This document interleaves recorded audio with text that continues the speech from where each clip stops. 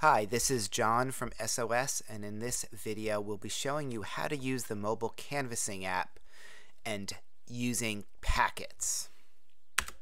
So here are the steps. You're going to open Canvasser from your Salesforce One mobile application in either your iPhone or Android. You're going to go to Settings and select Project Group, Projects, and Packets. You're going to toggle between the map and list views. Select a contact on the map, complete a survey, open up a contact in Salesforce One, and get turn-by-turn directions to your next contact. So let's get started. So after you've opened up Salesforce One on your mobile device, you're going to select Canvasser. You'll see an icon like this, the word Canvasser. Go ahead and click on that. It may ask for you to allow for location services, and you definitely do want to select for that option every time you open up the Canvasser. The first time there may not be any points on the map, and that is why the first step is to go to your settings. Settings are located at the bottom left corner of the screen, and this is where you're going to select your packet. So go ahead and first select the project group that you've been assigned to from the list. In this case, it's Sample Project Group. Then you're going to select the project. In this case, it's Albany. And then choose the packet that you want to visit. I'm going to select Packet 4. Then you will hit the Save button up at the top. Next, Filter button. And from there, you'll see the points on the map.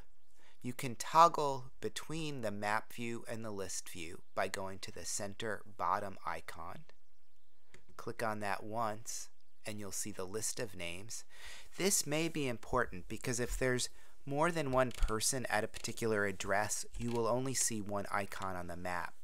So you may want to take a look at the list view and see if there's additional contacts that live at the same address. And you can toggle back and forth by clicking on that button again. Next, you can look and you'll notice that there may be different icons on the contacts. A check mark means that they've signed and agreed to the work that you're doing. An X means they refused.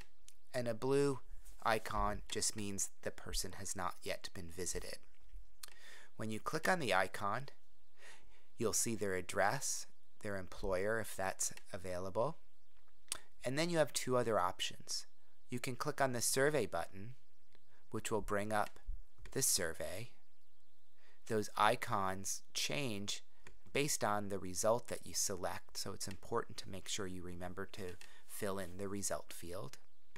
These are just some samples of a particular survey. Add whatever information you want.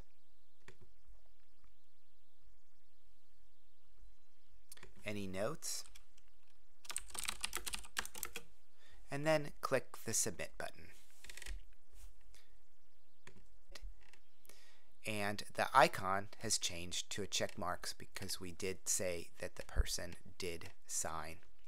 It successfully completed this visit and we wanted to go to the next person. You could click on their name and then select that person, which brings up the standard Salesforce contact form. And from here, you may want to get turn-by-turn directions. And to do that, you would click on the three dots towards the button actions and scroll to the map.